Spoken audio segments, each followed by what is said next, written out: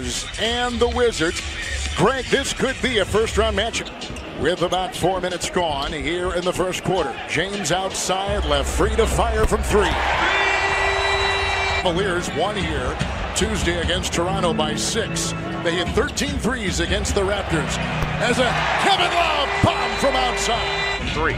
Love missing the 3. Here comes Wall. Got the Gortat screen. Throws it away. LeBron the other way. They have so many assists. Green. Hood. Shot clock down to 5. Osman 3. Boy, do they need that. Consecutive start. Third longest active streak in the NBA. Osman thinking 3. Popping a 3.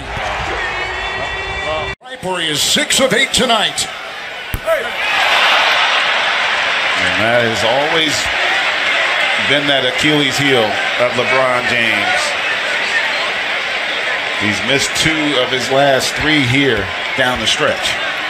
Washington, no timeouts. 2-point lead. That free throw is also important because it doesn't allow John Wall to get ahead of steam in attack mode. Wall intercepted. Osman. Foul Washington. 2.5 to go. Great read by Osman there. And credit also to Ron Lue because he brought more size and athleticism in defensively with Osman and J.R. Smith.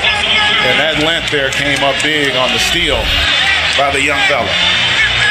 They're going to review the foul. Either way, go. Wow. And that's a big one, too, because that at least guarantees you can't lose it in regulation. And remember, with 2.5, no timeout for the Wizards, so they're going to have to get this and go. Big one here.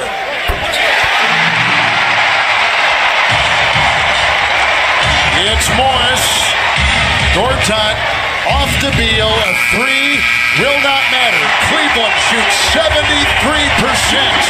in the fourth quarter to win their 5th consecutive game.